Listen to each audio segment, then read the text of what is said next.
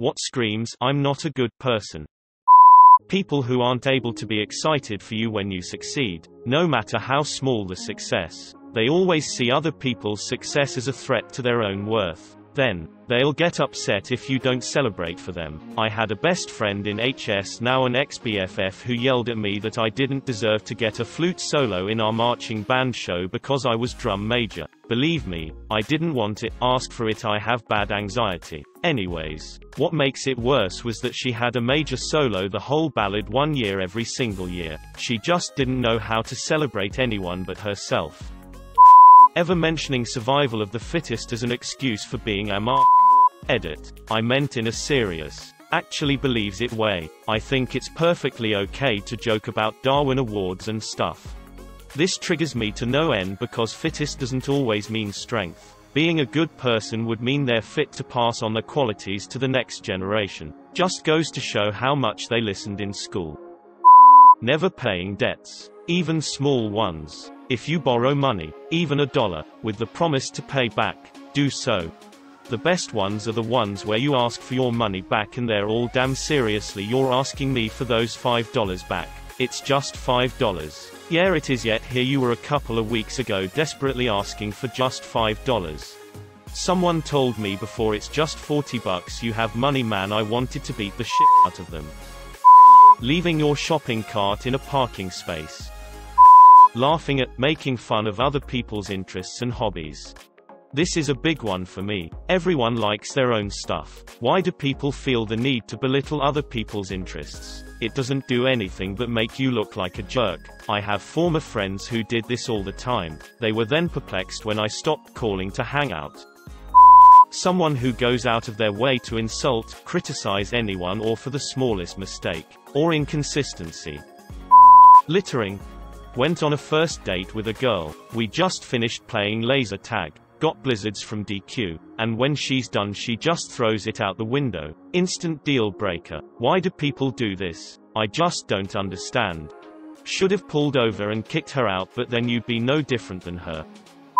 When a person thrives and builds a community off of the insecurities of others, e.g., by picking on somebody and playing it off as a joke continuously, or constantly bringing up how lonely people would be without them, they tend to lack any encouraging words and don't ever say anything complimentary. If I could choose one phrase to describe these people, it would be not to be rude or anything, but changing lanes without using your turn signals. People will always blame everyone else for leaving them. Like all my exes were crazy is probably not true. You probably did something to drive them off the edge. Not being introspective enough to realize you're the root of your problems is probably one. In many cases, it isn't that the all my exes were crazy types drove their exes over the edge. It's that the exes were completely normal, and the just interpret that normal behavior as crazy. And then there's the 1 in a million person that really did end up hooking up with a chain of crazy stalkers. Mocking people for liking unpopular but harmless things. My first job was in retail, and I used to think the worst bottom of the pile people were the kind of PPL who would take a shitload of clothes from hangers and try them on and just leave a heap on the floor in the change room. Or in grocery stores, the people who randomly decide they don't want that raw steak or gallon of ice cream they picked out, so they leave it in some random aisle on some random shelf because they're too lazy and selfish to put it back. As someone who worked in a supermarket job for ages, this sort of thing pissed me off no end. People don't understand that there's strict regulation for how you have to store that stuff, especially if it's frozen or refrigerated. Usually, we had to throw that sort of stuff out, which costs money to the company, and it means food waste, which isn't good for anybody or the environment. Disrespectful of people's personal property in their home. I know someone who had a co-worker house sit for them and the person completely rearranged the house. Needless to say, no one likes the co-worker anymore. What the f***? Who in the hell thinks it's okay to do that? My roommate's sister did it to our apartment when she visited from out of state. We both came home from work and she had rearranged nearly all of our furniture, including changing the definition of one of the rooms. My roommate was so embarrassed. Since the nutty sister was leaving the next day, we just looked at each other incredulously and said, "Oh, okay," and then we put it all back the next day after she left. She was not allowed to visit again. Probably the best way to handle the situation, but putting it all back while she was still there would have been epic. Looking back, I can see that would have been funny and rather appropriate, actually, but at the moment we were both tired and still kind of shocked. It was a real Twilight Zone moment. How do you react when someone does something so weird? I think we were kind of trying to figure out if she was joking or something. We were both living away from home for the first time, working our first real jobs, so neither of us was used to handling things like this. In addition, I think the older sister was between jobs and trying to stay off drugs and booze IRC, so we kind of had to be gentle. Good times, though.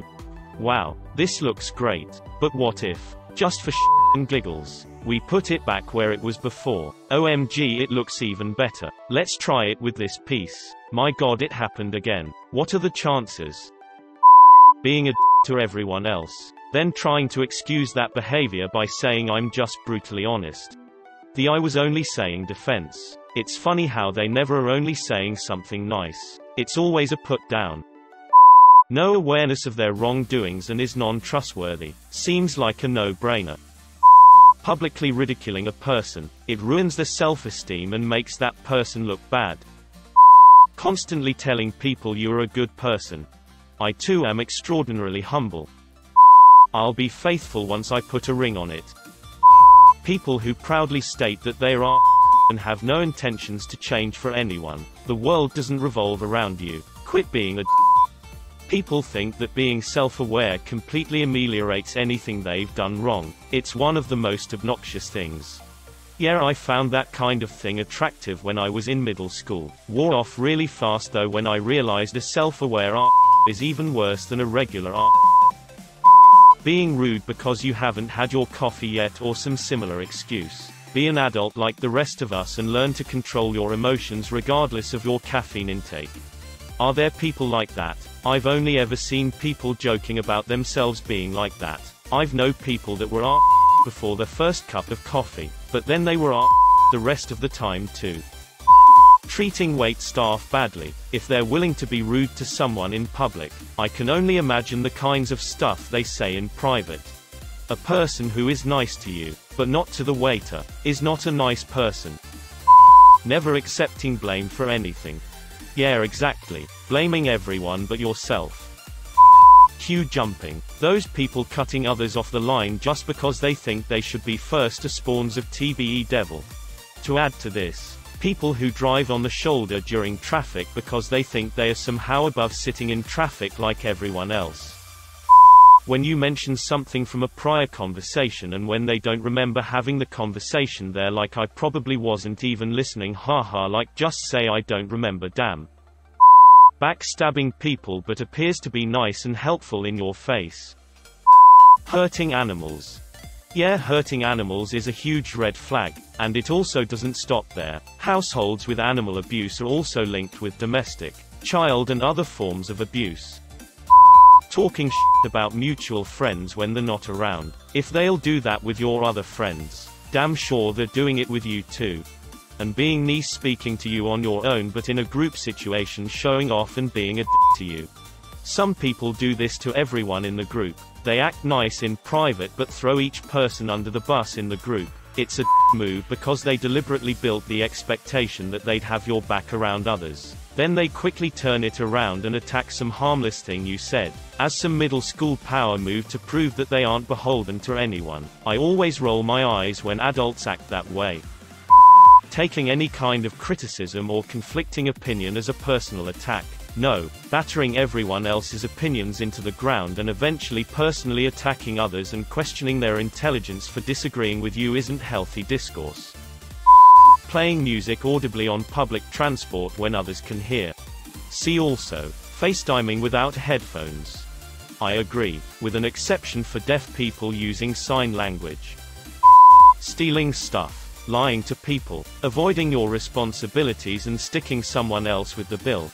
Some dude who is always drunk in his early 40s worked at my job for a few months and he was telling me and my coworkers how he saw this guy's wallet on the ground who was in line in front of him, and after realizing it was his, he took it, bragged about getting $300 because he's a and wouldn't return the guy's wallet.